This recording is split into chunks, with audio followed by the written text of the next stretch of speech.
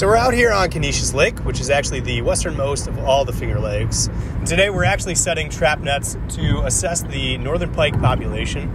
So what we'll do is set 3 nets throughout the lake over the course of 9 nights.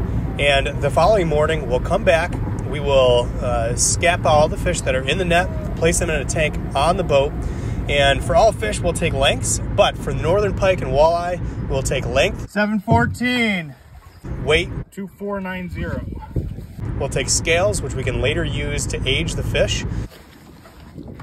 We'll actually determine the sex of each fish that we catch as well. Once we have collected all of that data, we will release the fish. The fish are released unharmed